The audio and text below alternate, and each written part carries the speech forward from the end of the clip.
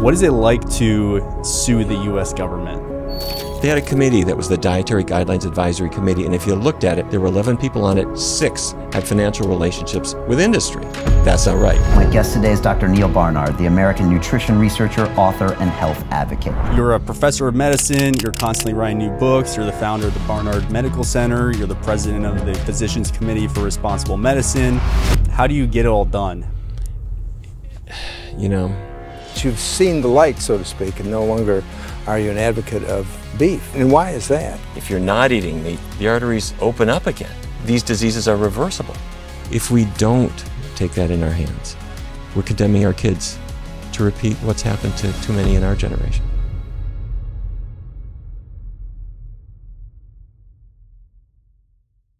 So Dr. Barnard, it's a total pleasure to sit down and talk with you about kind of your background and your interest in nutrition. And I've just been consuming your content for years, and it's really cool to be able to have the opportunity to sit down and actually talk through some of my questions. So thank you so much for making the time. Well, thank you, Leif. I'm glad you could be here. Thanks. So your grandfather was in the cattle business, and so was his father, and your father decided to kind of take a different path. He didn't want to get into the cattle business, and he was instead interested in going to medical school. So he did that. He became an expert in diabetes, and when you went to medical school, you were really only interested in studying the brain, or at least That's at right. the beginning. So what inspired you to shift focus to the whole body and eventually pursue in your father's footsteps and focus some of your research on diabetes? The year before I went to medical school, I had a job at Fairview Hospital, and part of my job was to be in the morgue. Whenever a patient died in the hospital, I would take the body out of the cooler and put them on the table where the pathologist would do an exam. And the pathologist would show me heart disease and strokes and all of these things, and I would get kind of a lecture, every day about the things that can go wrong in our body. And so although I went to medical school with the idea of looking at the brain and what goes wrong with it and human behavior and all that sort of thing, I had this early introduction to what goes wrong with the body, and also perhaps how our family business might have contributed to all of that with all the cholesterol that our family had been producing over the years. Yeah, I remember you talking about this one specific example when you were in the morgue and you open up this body cavity, and whoever you were with at the time, I guess your mentor, showed you what plaque buildup looks like in the arteries. And then you put the body back together, you kind of stitched up the ribs, and then you went and you saw ribs in the cafeteria. And it was just kind of a really polarizing kind of moment for you. The ribs in the cafeteria looked like the body, they smelled like the body, and I suddenly realized this is the body. I didn't become a vegetarian on the spot, but there was no way I could eat that. And it planted a seed in my mind, and as time went on, I started to learn more about how foods affect what we eat, and of course the broader issues, how foods affect the planet and everything else. So you've said if you are a physician, either you are a vegan or you just haven't read the literature. Why do so many physicians seemingly ignore the obvious literature and the findings that you and others have worked on? Well, the good news is there are a lot more doctors who are up to date than there ever were before. It used to be there were kind of a handful, but now there are so many doctors who say this is the power that we have against heart disease and against cancer and diabetes and so forth. That said, there are a whole lot who are just way behind the times. It's a troubling thing because nutrition is not taught in medical school. It's not on the board exams. And for a busy practice, a lot of doctors just think, I don't have time. I don't want to get into it. It's easier for the doctor to write a prescription. And in my view, that does a tremendous disservice to the patient, because the cause of what they are suffering from, in so many cases, whether it's a high cholesterol or high blood pressure or whatever, it's often because of the diet they've been following. And you can change that. And you can revolutionize their health in a matter of days or weeks by addressing the cause. And you're never going to get that way. You're never going to get that result if you just use a Band-Aid in the form of a prescription. Yeah, I love that metaphor, using a Band-Aid to just put over a gaping wound that has not actually fully been addressed. So what can we do to really get at the root cause of these issues instead of just slapping something to mask whatever symptoms a patient is experiencing? And I think that's really important. Yeah, you know, our job, of course, here is to do research studies, to show what nutrition can do, to prove it, and in some cases to question it. We have to really have the data, and it has to be correct and honest. And then we have to make sure that we're getting the word out to the people who can use it, whether they are people with illnesses or the doctors who are treating them. Yeah, so a lot of that work that you do is through the Physicians Committee for Responsible Medicine. So can you discuss your work with the Physicians Committee for Responsible Medicine and your efforts to promote plant-based nutrition within the medical community? Sure. Well, I founded the Physicians Committee back in 1985, and ever since then, we've just grown and grown and grown, and we have all kinds of materials on our website, of course, but we have classes for the public, classes for health professionals, and we work a lot with the government and with decision-making bodies to push them to promote healthy eating to the extent that they can. So the mid-1980s, that was definitely even more behind the times in terms of nutrition within the medical community. So what kind of pushback did you receive in those early days? I know you're still receiving pushback in various ways, but yeah. I imagine it was even more significant in the early days. Well, in 1985, people didn't use the word vegan. And if they used it, they didn't know how to pronounce it. It was, you know, vegan or that kind of stuff. And if you went to a health food store, I got to tell you, you know, if you would buy soy milk, it was a powder. You had to mix, I'm not kidding, you'd have to mix it up with water and pour it on your cereal before it would precipitate. And, you know, things have come a long ways since that time. But then as now, our second biggest adversary was industry. I mean, there's a lot of money behind a cheeseburger. The dairy industry is making the cheese, the meat industry is making the meat, and the fast food industry is making profit from all that stuff. They do not give way gladly to a completely different business model. But the biggest issue we have really is just this sort of, for want of a better word, sort of the sluggishness of the human spirit. I smoked all my life, I'm not going to quit now. I've eaten this all my life, it's hard for me to quit now. My family raised me this way, I'm not going to quit now. That said, there are people changing their diets and doing so gladly, but not necessarily in the best direction. There are people who give up carbs. They don't eat fruit, they don't eat grains, they don't eat beans, they give up so many things. You know, for them, the idea of having a bowl of cereal for breakfast is a sin because it's carbs. And they're really kind of suffering, thinking they're doing something good. So my point is to say that people are, in fact, willing to make changes. They're just often maybe not the best changes. And if they learn how to do it the right way, they suddenly get this humongous payoff. It was something I had to learn. And it's something that everyone has to learn too.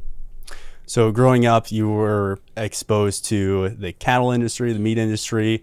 You have said before that you have hunted, you used to drive cattle to slaughter, and you also used to consume a lot of meats. That was kind of the culture that you grew up in. So obviously you've made a total 180 over the course of your life. How do we help other people have those 180s in their life? What do you think is the mechanism there? You know, I think the changes that people make often start with a need that they feel. For most people, it's some kind of health issue. And it could be, I'm gaining more weight than I want, or my cholesterol is up, or I've had a heart issue, or something like that. Many people have some health issue or other. Then they have to learn, how does diet contribute to that? It may not. I mean, if the problem they have is a torn meniscus, you know, that's not a dietary issue. But for so many of the things that we're dealing with in modern practice, it is. Once they learn that, we use 2 steps to help them. First of all, they have to understand how diet is going to affect it. Okay, my cholesterol is up because there's cholesterol in meat. And there's saturated fat in meat that causes my body to make more cholesterol. Simple facts, but people need to know them. Once they know that, step 1 is just to take about a week. This is what we do in the clinic. We give people about a week to explore the options of what they could eat if they were leaving the animal products aside, keeping oily stuff low. And so they'll figure, okay, oatmeal, with some cinnamon and raisins. All right, that's fine. Or pancakes without the butter. Or instead of scrambling eggs, I could scramble tofu. If you like it, if it, you try these things. If you like it, you put it on the list. And after a week, people always have a huge list of stuff that works for them. Step 2, 3-week test drive. You just jump in, do it all vegan all the time. But we say 3 weeks. Oh, really? I could do anything for 3 weeks. And secondly, I've already got my list. So we use that little bit of a short immersion, and people do really well. At the end of 3 weeks, physically, they're changing.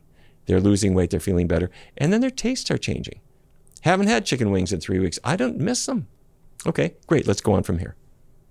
It's amazing how quickly your body can adapt. And I love hearing stories of people who go from struggling with their health to thriving on plants. And I think a lot of the work that you're doing is obviously helping a lot of people in that way. What are you most proud of accomplishing up to this point with PCRM? Well, our work is not done, but we've done a number of important things. I think, for one thing, we worked on the U.S. government to change the dietary guidance. Back when we started, there was 4 food groups: meat, dairy, vegetables and fruits, and grains. That was it. The pyramid came in, which was better in some ways, but not good enough.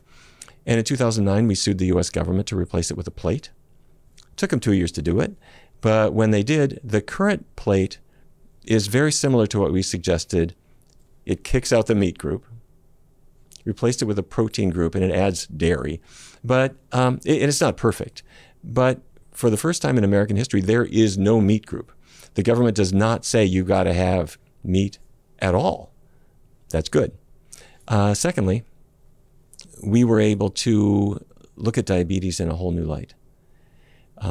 Diabetes is not caused by having a soda in the morning, or having a cupcake at dinner, or having toast or carbohydrate in general.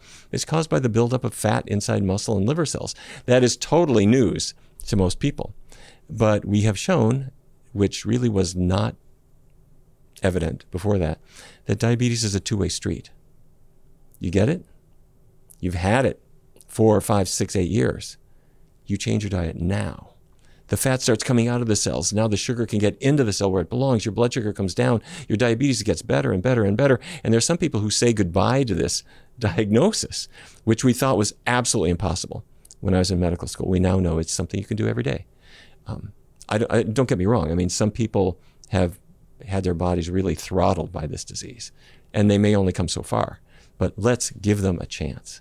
And I'm happy that we've been able to do those things. Yeah, I love all of the work that you're doing within PCRM. I'm curious, what is it like to sue the U.S. government? How do you even initiate that process? And for me, it would seem like that's kind of a really daunting task. It's important.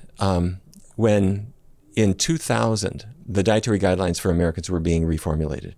They had a committee that was the Dietary Guidelines Advisory Committee, and if you looked at it, there were 11 people on it. 6 had financial relationships with industry. That's not right. Now, we filed suit against the U.S. government because there are statutes that they violated. We went to U.S. District Court in D.C. We had one lawyer. You know, the government has a whole team of lawyers, but it helps if you're right. And so the judge looked at our lawyer and said, that's it. You're absolutely right. The government was wrong. And so they've got to kind of fix that. And I have to say, ever since that time, the dietary guidelines have been pulled together in a transparent process. The industry is still there. I mean, they are like buzzards on a wire, just waiting to jump in and push their product. But the process has to be transparent. What the committee looks like has to be known to everybody. They have to share their evidence base. And bit by bit, it's getting better and better and better. Not perfect, but much better. What's the future of PCRM in your eyes? What are the big initiatives that you have on the horizon that you're working toward? Well, there's a number of things that have to be done. First of all, in the world of research, yes, we've shown really great things about what can happen in the body when we change the diet, but we need to do more. I would like to do more specific studies on how the body changes. day by day when a person follows a plant-based diet as a treatment for diabetes. We have shown in people who don't have diabetes that the fat that's built up in their muscle cells comes out. We need to show that clearly with people who've had long-standing diabetes and watch what happens in their bodies. And we need to do more of that. Partly, I have to say, we don't need to do that in order to establish what the best diet is. We know that. But we need to perhaps provide a little more technical understanding, perhaps for doctors and others who are a little bit skeptical of, can it really work to be eating all of this plant-based food and to actually lose weight and feel better? We also need to do more work on hormonal conditions. We have done a lot on that already, things like menstrual pain or menopausal symptoms. Our good friend Dean Ornish has done great work on prostate cancer, but there's more work to be done there as well. And then the big issue, of course, is educational programs. For better or worse, Zoom has given us worldwide reach, which at first was annoying to be in these little rectangles, but now I think this is good. So we're doing multilingual programs and really trying to get the word out, not only to people, say, in the U.S. who need this, but to people in other countries where much of this is still new. I love that. So 20 years ago in 2003, the NIH gave you a grant to research for looking at conventional diets versus plant-based diets for type 2 diabetes. And the results of the plant-based diets, of course, were extraordinary. And the American Diabetes Association published your findings in 2006. So why do people still die, get their feet amputated, go through all of this insane conventional medicine instead of just changing their diet? You know, it's a tragic thing. One of my most unhappy memories, I have to say, when I was a medical student or an intern, there was a woman in the hospital with severe diabetes, and she was there for a foot amputation. Her gangrene had threatened her foot, and to save her life, we needed to amputate. She said, "You can't do that. I'm keeping my foot." And we said, "No, you're going to die if we don't remove the gangrenous limb." She said, "No, I'm not going to do that." And so we said, "Well, the only other thing we can do is you stay in this bed. I'm going to hook up an IV, and you're going to stay here for 6 weeks of just intravenous antibiotics. I'm going to see if we can knock out that infection." And I got to tell you, we were wrong. After 6 weeks, she was discharged with her foot still intact. But we were wrong in another way. During that whole time, nobody ever talked to her about reversing her diabetes through diet.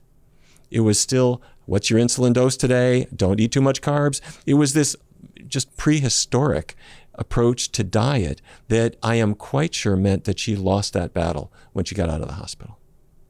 That was wrong. That was a mistake. But we can forgive ourselves because we didn't know then what we know now. And to this day, there are doctors, I hate to say it, maybe the majority of doctors who are treating diabetes, never talk with the patient about what caused it. They're not even aware themselves. And they give them platitudes like, try to eat right, or don't eat anything white, you know, or things like that really don't get you where you need to go. We need to change medical education. We need to insist that doctors practice in such a way that respects the patient. Don't put the patient down. The idea that, oh, the patients are lazy, they don't want to stop their meat and cheese and things. They'd rather pop a pill. Let me tell you something. There is not a patient in the world who wouldn't gladly take that sack of medications and throw it in the trash if they believed that diet could work for them. It's just a question of information and support. I just really struggle to understand how doctors who specialize in diabetes management do not read the literature or understand this. I guess you're still struggling with that question yourself. Well, don't get me wrong, we're still making progress. The American Diabetes Association did, in fact, publish our findings, and I've presented at their meetings, and that's all great. But there's a lot of noise out there. The pharmaceutical industry promotes their products, and they have got money to do it. And most of the continuing medical education that you see is funded by the pharmaceutical industry. free lunch. Novo Nordisk is one example of, I mean, they make good drugs that should be used rarely, but they pay about $25 million a year to doctors. You can't pay a doctor to prescribe a drug, but you can pay a doctor to talk to their colleagues about a drug, to give a lecture at the medical school about the drug, to come to your meeting. And $25 million a year buys you a lot of loyalty. Yeah, that's criminal. So your latest book, Your Body in Balance, is all about the effect of our food choices on hormones. So not surprisingly, hormonal health and balance all comes back to a plant-based diet at the end of the day. But what about women who are already following a plant-based diet? What can they do best to navigate menopause? Okay, well, for menopause, I got to tell you, this is a totally new thing for us. I wasn't expecting to do the research that we ended up doing. What happened was there was evidence, a strong evidence, that women, say in Asian cities, Asian countries, in Japan in particular, back before the diet really westernized, there's no dairy in the diet. Back in, in Tokyo in 1965, people weren't eating cheeseburgers. There was some meat, some fish, but it was mostly rice, vegetables, and hot flashes were maybe 15% of women at menopause, and they were pretty mild. There wasn't even a word for hot flashes. And then as the diet westernized, things got worse and worse and worse and worse. So I had written about this and a lot of other evidence, and in Your Body in Balance, I suggested that if a woman has hot flashes, it probably would be a good idea to follow a plant-based diet, keep the oils low. That would help you lose weight. That helps too. And to add soybeans. That should help. A woman named Betty got a hold of me. She said, Dr. Barnard, I read your book.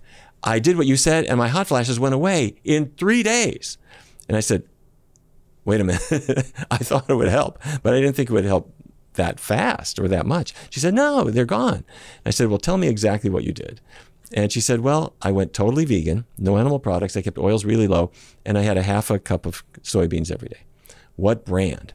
Laura brand. Where did you get them? I bought them on Amazon. How did you cook them? I put them in my Instant Pot. She told me exactly what she did. Hung up the phone. I ran into Dr. Kaliova's office. She's our research director. And I said, Hannah, we have got to test this because this could really be big stuff. So long story short, we tested exactly her diet, and it knocks out moderate to severe hot flashes by 88%. That's like as good as hormone replacement therapy, except that it doesn't have the bad side effects. It's got only good side effects. You lose weight. So let's say a woman is already vegan. That's step one. Keep oils low. That's step two. So even things like avocado toast or peanut butter, which are much healthier than animal products. If a woman is suffering from hot flashes, I'd say keep all fats really, really low. If you want to bring them back later, maybe so, because I'm not saying an avocado is terrible, but for now, our research shows that keeping all fats low helps. And then the third thing is bring in soybeans. Soybeans have isoflavones. Isoflavones like genistein and daidzein seem to help. And you put these three pieces together. Each piece alone is part of it. Together, it is like a drug, and it really works well. Specifically whole soybeans, or is tofu okay? Soy milk? Soy milk is okay. Tofu, edamame is okay. But what we think matters is the isoflavone content. So if I have a half a cup of mature soybeans, they've got a lot more isoflavones than a half a cup of edamame. Edamame is the baby soybean. You let it grow for a little longer, and then it gets more isoflavone. And you need 2 quarts of soy milk to get the isoflavones that you would get in a half a cup of mature soybeans. So they're all good, and they're all healthy, and they all reduce cancer risk. They're great in every way. But the mature soybeans is the one that's really loaded with the isoflavones. Great. So what about hypothyroidism? What can vegan men and women do to help navigate hypothyroidism? For hypothyroidism, we are really still at the frontier, I have to say. We have some tantalizing leads, especially from the Adventist Health Study 2. They looked at people who had hypothyroidism, Hashimoto's thyroiditis, and what they've showed is that it was least common in vegans, most common actually in dairy-consuming vegetarians. So people are consuming, they may not be having meat, but they're making up for it with cheese and so forth. And then for hyperthyroidism, which is Graves' disease, once again, lowest in vegans, but highest now in the omnivores.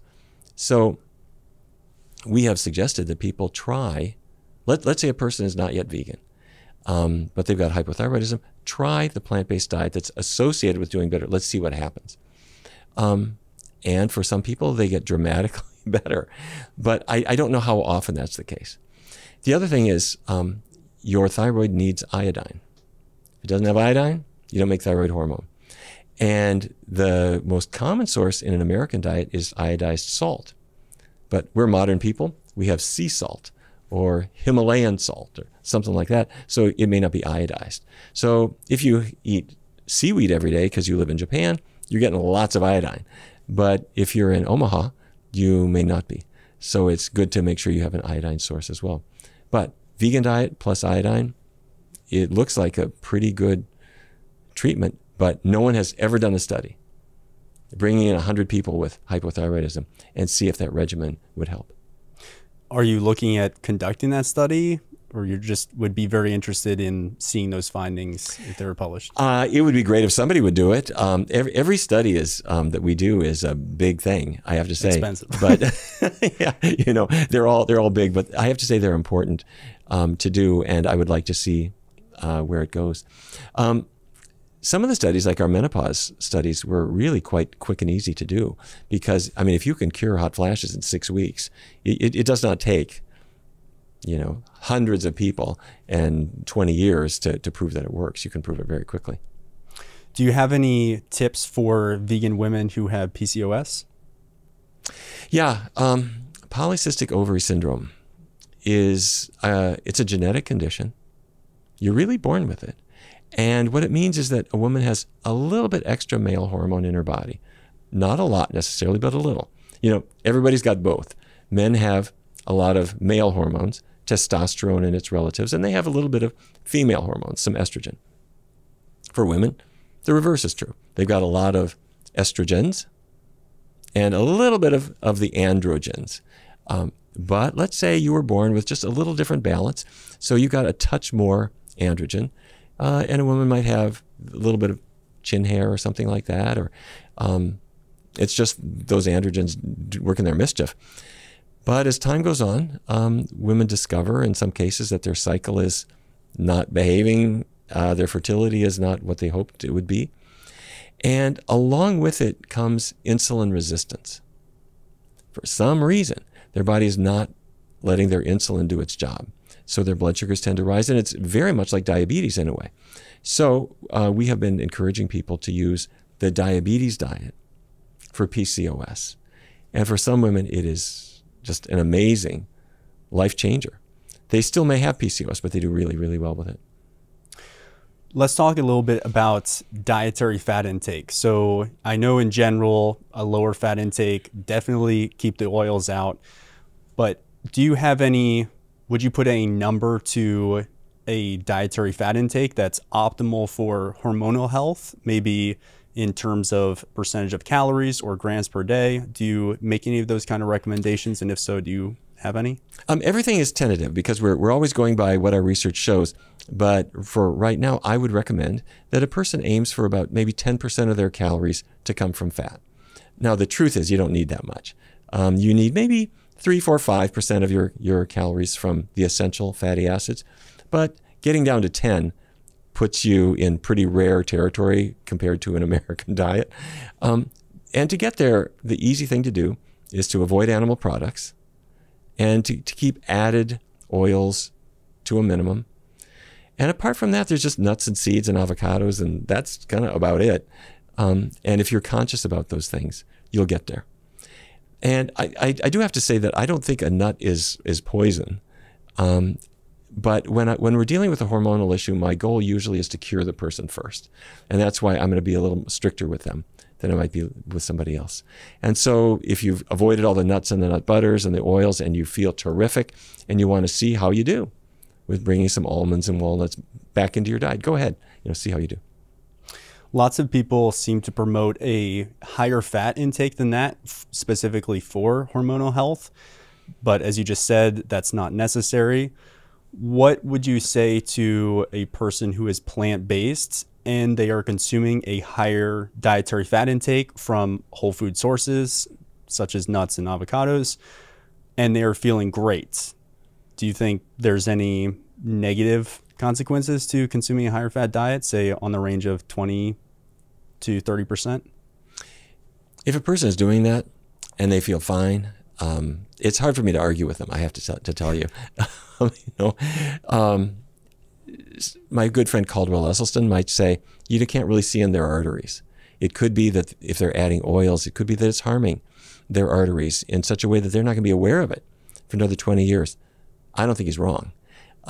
But on the other hand, the vegetable oils that we're consuming are so much healthier than animal fat, with a couple of exceptions. Coconut oil is marketed heavily, same with palm oil. They're high in saturated fat. They will raise your cholesterol. I don't care how much people market them. That's a problem with it. And the issue is that it becomes a big fad. You go into the health food store now, you don't see soy milk anymore. You got to look around, where is it? But you see coconut milk all over the place.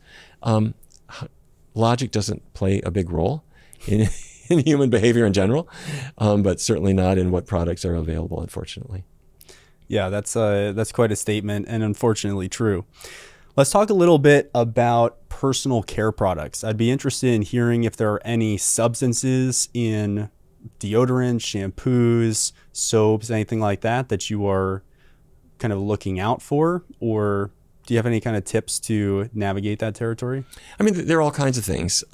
For most of them, I don't think they're the big problem. What really are the problems that Americans face are the things that we swallow, because the exposures are huge. However, maybe one just to note is aluminum.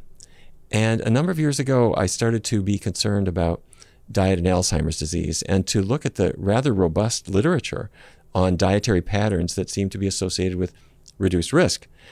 And metals came into that equation. Yes, it's good to be plant-based. It's good to get away from animal products and so forth, for sure. But metals can come into our lives and can poison our brains. And aluminum is used in a lot of things, especially deodorants. So every day people get out of the shower and they put a deodorant all over their body. The aluminum goes into the blood, goes to the brain, and happens to be a neurotoxin. Now, there are people who say, oh, I think the research isn't really done. But in industrial accidents, when people have been exposed to aluminum, there's no question that's a neurotoxin. And secondly, your body does not need aluminum for anything. Your body uses some copper, some iron, some other elements. It doesn't use aluminum for anything. So my thought is, while the research is going on, I'm going to avoid it. So if you get a deodorant that's got aluminum in it, trade it for one that doesn't. I mean, they're there on the shelf. Yeah, there's so many options for aluminum-free deodorant. I guess some others would be maybe aluminum foil. We take that out. Aluminum cookware. We also want to be careful about that. So basically anything that contains aluminum, let's try to keep it out of our kind of personal care products and stuff like that. Yeah, you get a good pan. There may be a layer of aluminum inside the pan, but if the outer layer is stainless steel, and even if there's a non-stick coating on top, I think it's fine. I don't think there's any evidence of danger there. And if the aluminum is what's in touch with the food, I think that is a problem. So you've been vegan now for almost 40 years. I think it's going to be 40 years next year. And what would you say, after everything you've been through, is the best way to spread the vegan message? Everybody does this in a different way. We use the things that we're able to do. So if we have the capacity to do research studies and get them published, that's important for us. If we have the ability to influence what the media reports on, that's important too. But there are many people who don't have those assets. You're worried about your mom, and it's just you, or you're worried about your friends. And what I always encourage people to do is to share information. A lack of information is usually the biggest issue, or misinformation. So if you give people a book, they're not going to read it. It'll sit. I learned this from my own mother. My mom had a high cholesterol level. I kept giving her books. And you know how you can tell when a book has not been read? Hi, Mom, haven't seen you in 6 months. There's the book in the same place I left it. Yeah. So I learned you got to put a Post-it note inside the book, and another one, maybe 2 or 3. And on the cover, you put a little note saying, Mom, love you so much. And I thought of you when I was reading page 130 of Dean Ornish's book. She can't wait to tear the book open.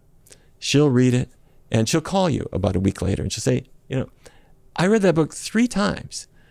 What was it that made you think of me when you read that? And I said, Mom, I just wanted you to read the book. And I knew if I put that Post-it in there, you couldn't resist it. You can do the same thing with a DVD or a movie.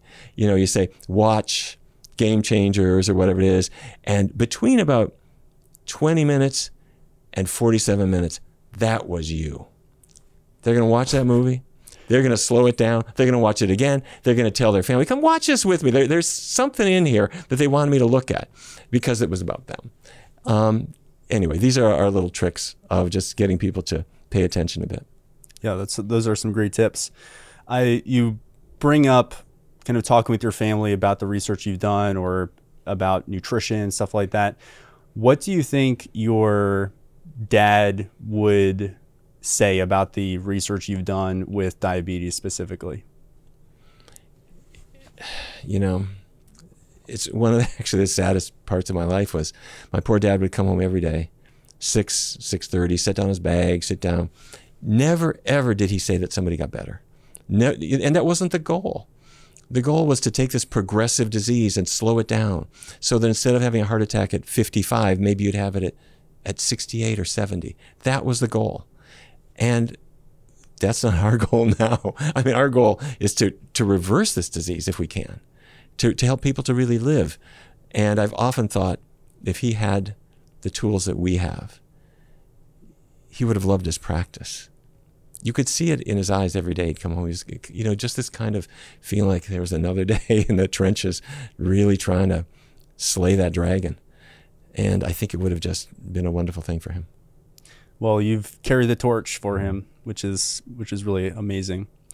So unfortunately, confusion sells in the world of nutrition and health, and the meat and dairy industries use the same playbook as cigarette companies to spread confusion, even though we have so much of this scientific research from yourself and others. How do we put an end to this? How do we change that? First of all, you have to be right. That's where research comes in. You can't just have a dogma. It's got to be true. So we do research studies, we do confirmatory studies, and other teams do the same. Then we have to get the word out to the profession, because if a doctor thinks that a vegan diet will leave you weak or protein deficient, that's headwinds you don't want to fight. But then after that, you got to be loud. And when I say loud, I mean you've got to find every way to get the word out that you can. And social media allows us to do that in a good way, but there's a lot of confusion on social media too. So you have to just make sure that you are the best on social media. You're the most persistent. You have things that people will grab onto, things that capture their attention. And that's happening. That's happening in a big way. And part of it is the health benefits that people will get. The other part of it is, for want of a better word, just the culinary benefits. Really? I can have French toast with blueberries and cinnamon on top, and that's healthy for me? Yeah, it is. And all the great products that are out nowadays and so forth. So you whet people's appetites, you seduce them through the stomach. There are all many ways to get people's attention. Yeah, being right, being loud, I think those are, certainly two important things. And I've really been impressed by the amount of content that you and PCRM have been putting out, especially over the past few years.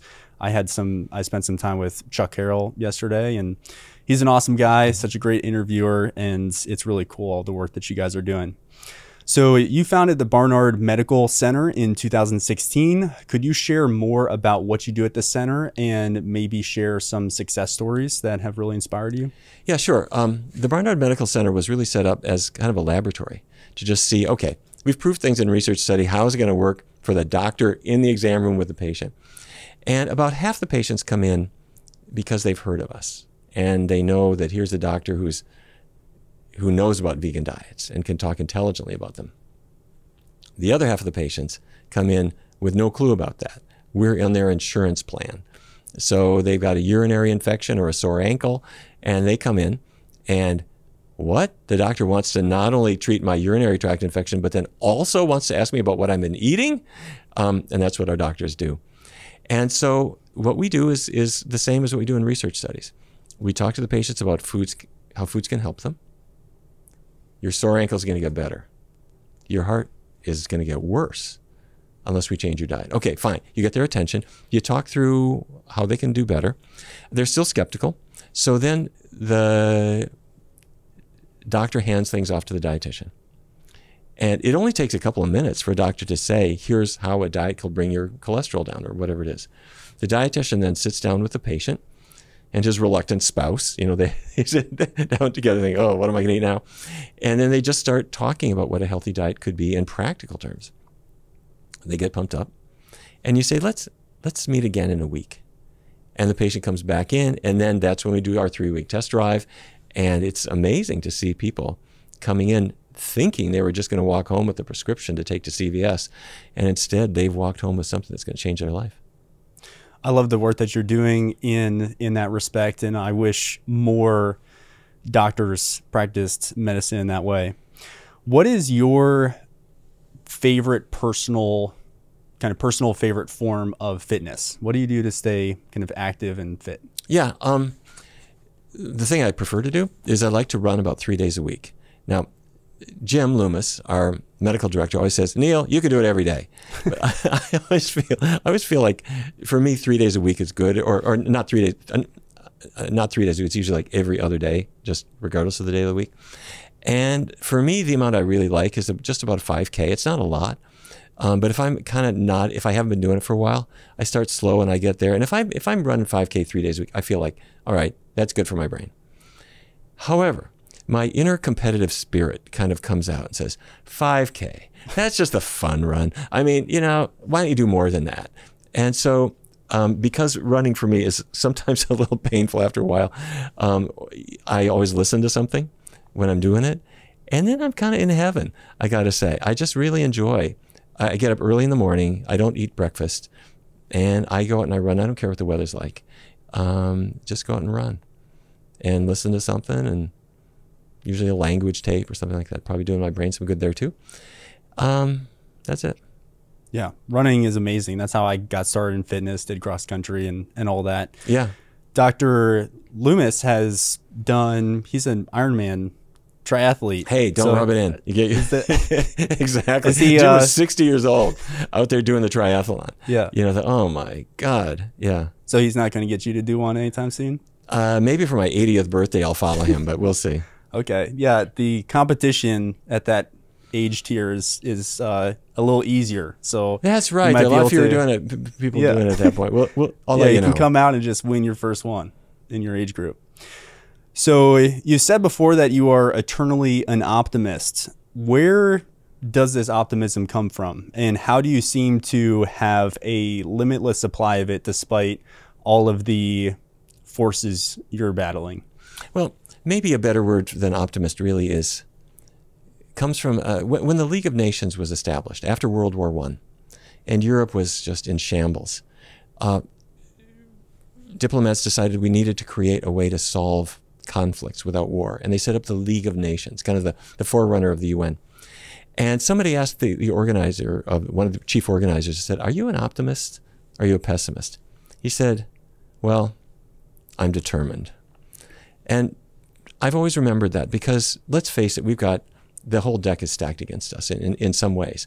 People are short-sighted in some cases, prone to addictions and all kinds of problems, and our bodies will let us down even when we take good care of them sometimes. But we have everything on our side. We have a very powerful diet for health. The very same diet is the best favor you could ever do for this planet that we live on. And when I think about the cows who were on our farms growing up, and the ducks and geese that we killed flying out of Canada over North Dakota, I think I'm going to do you a favor too. And to the extent that this world is both healthy, compassionate, and also forward-thinking, if we can put all those together, it's the best prescription, not just for those of us who are here now, but the next generation that's coming up. You know, look at what parents will do for their children. They'll think about their college education when the kid is still in diapers. They're thinking about their morals. They're thinking about what are they seeing on the screen. And this is a time when the world is tough for kids. It's tough for their parents. There are so many challenges we face. But when you've got a diet that worked for you, that's going to help you to heal, that diet can protect your kids to an extent against the challenges that are going to hit them once they start going through the cafeteria in junior high and in high school. And it doesn't get better for them. If we don't take that in our hands, we're condemning our kids to repeat what's happened to too many in our generation. A high intake of omega-3 fats has been linked to an increased risk of developing prostate cancer. What are your thoughts about supplementing algae oil to get preformed EPA and DHA? You know, this is one of the really, I think, important questions where I don't know that the answers are entirely clear. When researchers discovered that people who had really low blood levels of DHA and EPA were probably at higher risk for Alzheimer's, people said, well, let me supplement. And then studies started to show that men who supplemented with DHA, EPA had higher rates of prostate cancer. And at first it looked like a fluke. But the finding is so consistent that even though we don't know the mechanism, it's just so consistent that I'm a believer in that. So where are we now? I don't think we know the answer to that. So until more definitive studies come in, I think it's a mistake to recommend that everybody supplement with these things. Now, some people may choose to, and if they do, a sensible thing to do is you can test. You can get a little test kit and do a little finger stick and send your little blood sample into Omega Quant or one of the other companies that will tell you what your DHA blood level is. And if you're really low, you can decide I might supplement. I'm hoping that in 10 or 15 years we'll be smarter than we are today and that we'll know the answer to that question. I do have to say, if people really ate simple foods like broccoli and other green vegetables, they don't have a lot of fat in them, but what they have is proportionately really high in omega-3. And the proportion is what really matters. So it may be that this whole question will be moot. And if we're following a really healthy diet, the supplements might kind of fall by the wayside.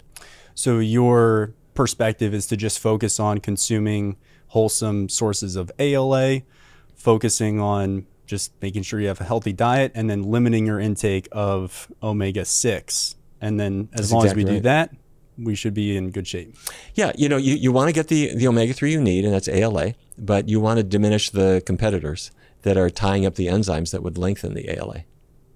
Okay, great.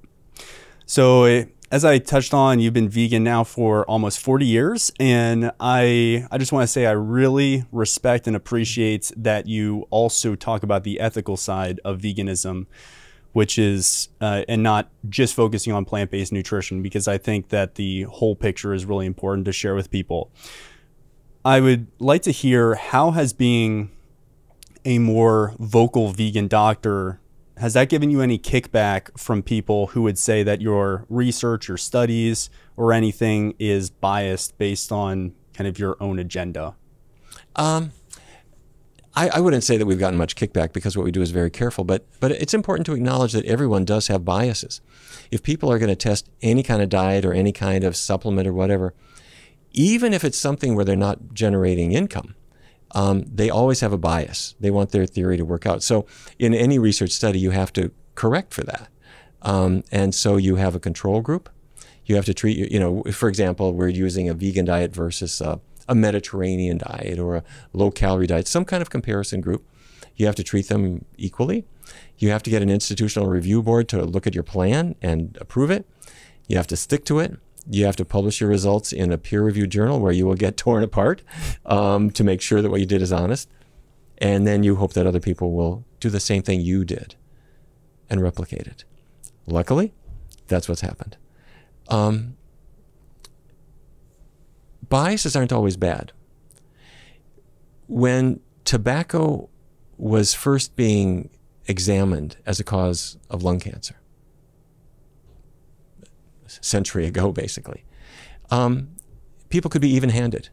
I'm not sure if lung cancer is related to tobacco or not. And by the 50s and 60s and 70s, it was absolutely clear.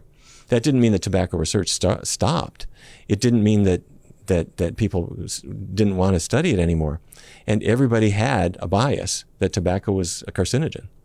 You can't set that aside and say, I'm going to pretend that it doesn't. But what you have to do is to study things in a careful way. So in our work, it is beyond question that getting the cholesterol out of your diet, getting animal products out of your diet, it's going to lower your cholesterol. It's going to help you lose weight. It's good in all those ways. You can't pretend you don't know that anymore. But if we're studying something like the effect on the thyroid, you start fresh and you do your research in a good way.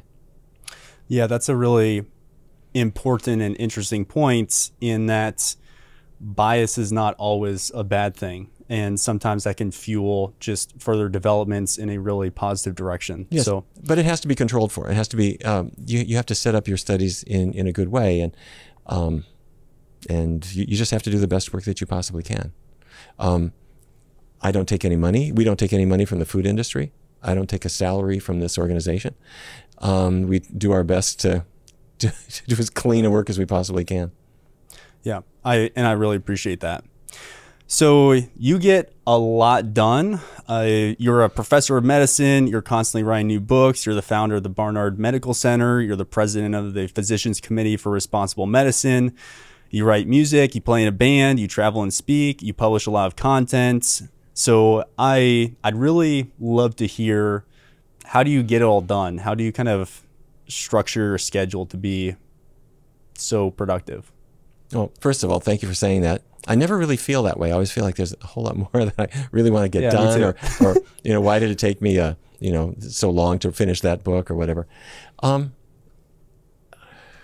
Well, I guess I have certain assets. I don't have kids, so I'm not forking out money for kids' student loan. So I'm kidding a little bit, but those things are helpful. Also, we have a really good team here at the Physicians Committee. So if we're doing a research study, it is not me alone doing that work. I play a role in them, but we have a really good team that gets a lot of things done. And also, when I write a book, it's for a reason.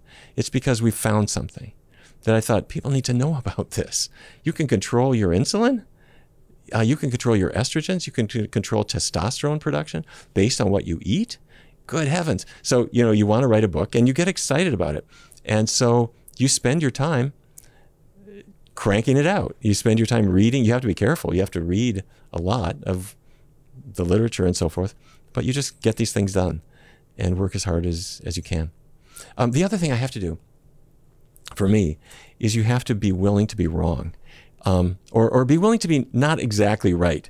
So I'll do the best article I can or something, but then you give it to other people and say, what am I missing? What's wrong here? And the same is true in music. You say, here is something I've composed. I think this is killer. This is great. But then you give it to your violinist or your bass player, and they're going to say, wait, let me show you something. And they'll add their part. And this kind of stone soup that you've created really becomes so enriching. And so you want to make sure that you're not always right. Because if you are, nothing's going to be better than what you've created. Let other people bring what they have to offer to what you're doing. That's what we do here at the Physicians Committee. If you look at our research director, Dr. Kaliova, look at Jim and Vanita in the clinic. These are clinicians and scientists who just have a huge knowledge base of their own, and I'm their student. I love that. So you're a phenomenal musician. You're a really talented guitarist. How has your passion for music influenced your work in the field of medicine and advocacy for plant-based nutrition and veganism? It's a funny thing. When I write, I started in music when I was just a little kid because it was my parents' idea, really. Our kids must have piano lessons and cello and all that kind of stuff. And so when I would do music, it was really mostly because it was something I wanted to do. It was something I wanted to hear. And it wasn't to try to change the world. I'm at the beach and I'm closing my eyes and I'm envisioning a song that hasn't been done, or a piece of music that's adventurous or beautiful or aggressive or something. And then you write it down, you make it happen. But then when it comes to the lyrics on it, if I'm going to add lyrics or create a video, that's when your left brain comes in and starts saying, what do I want to say? In words. And that's where the desire to kind of change the world comes in a little bit. And for me as a musician, I don't want to be too pedantic about it. You don't want somebody to be like the coffeehouse hippie poet who's boring everybody with their view of the world. But on the other hand, if there's a way to say things that touch the heart, that to me is important. And I think some of our music has done that. The band Carbon Works that I work with is just some terrific people, and I think, at least I hope, that some of the music does that. You're all very talented. So if we stopped consuming animal protein in this country overnight, how much do you think our healthcare and pharmaceutical costs would drop over the next decade? Oh, my goodness sakes. A couple of numbers. I'm going to suggest that one of the most popular drugs now is Lipitor and everything else in that statin class. And I'm going to guess that about 90% of people taking Lipitor do not need it, or would not need it if they weren't eating the foods that were driving their cholesterol up. I would say for high blood pressure, the figure might be similar. And for something like diabetes, we're not going to eliminate it all. But if I could wave a magic wand and have everybody eating a plant-based diet that was healthy and natural as possible, you would prevent the vast majority of cases of type 2 diabetes, probably type 1 as well in certain cases, although we still need more research there. Hypertension, cholesterol, we would cut cancer rates in half. The cost, I mean, it would drop phenomenally. I mean, you're talking trillions of dollars of savings, and not to mention the real cost, which is families being torn apart by illness. We're not going to live forever, but why give up the struggle in such a sad and difficult way early on in life? You've always stood out to me as someone who leads a very fulfilling and purposeful life. And I'd love to hear, what advice would you go back and give your younger self? What would I tell my younger self? I don't know. I think I wasted a lot of time, to tell you the honest truth. When I was a kid, I used to just, watch television and do things that really weren't so helpful. And when I was in school, many of the things that we learned in school didn't really make us a whole lot smarter. Now, yeah, I mean, having analytic geometry and calculus might have been useful, but I can't say I've ever really used it, either one. So in many ways, I wish that I had been aware of maybe the state of the world a little bit earlier on, and had embraced that and learned more about the things that I'm doing now. My father didn't encourage me to go into medicine at all. I just had his own view of why he was doing this, and didn't particularly think this was something we should necessarily pursue. And medicine is boring in many ways for a lot of doctors. Okay, here's the patient's condition, here's my cookbook response, here's your prescriptions, go to the pharmacy. When you discover how to do it the right way, and how to really make it a collaboration between you and the patient, it is the most fulfilling thing that you can imagine. And if my younger self could have seen that, what it really means to put your knowledge to work to benefit those patients. And beyond that, it's not just the patient, it's their family. Practicing medicine the way my dad did, no patient ever came home with an insulin prescription and said, "Look what I brought home. I've got insulin. Anybody want to try some? Who wants to line up for it?" I mean, no, it doesn't happen. When you teach people about a healthy diet to reverse their disease, do you think they keep that to themselves? No, they come in the front door and they say, "I just got this new lasagna recipe. Who wants to try it? I'll try." You change the whole culture for them, and not just for their family, but for their community. And here in Washington, D.C., if you look across this city, there are places of affluence where disease rates are somewhat lower because people have more resources. There are other places where the disease rates are much higher because people have fewer resources, less access to knowledge and the tools that could take care of themselves and their families. That has got to stop, and the way that is going to stop is by not just relying on drugs and surgery and treatments after the fact, but to help good food to be present everywhere, and the knowledge on how to use it, and the encouragement and the support. what I'm saying is that you can help the person, you can help their family, you can help their community, you can dissolve disparities, you can do all these things that are sort of massive political goals. But you can do this simply as a health professional who understands the cause of disease. I love that. And I really appreciate everything that you have done for the world of plant-based nutrition, for the vegan movement. You've inspired me and millions of other people. So I just really appreciate everything that you've done. What can our listeners do to best support your work? Oh, well, thank you. Thank you for asking. I think the best thing is to just remember that we're all in a relay. Somebody's going to hand you something. If you can grab it in your hand and carry it to the next person, that's what gets the job done. Awesome. Well, thank you so much for your time. I really appreciate it. Well, thank you, and good luck with what you're doing. You are reaching so many people. You've got a really important message, and I appreciate your bringing that to people who need it. Thank you.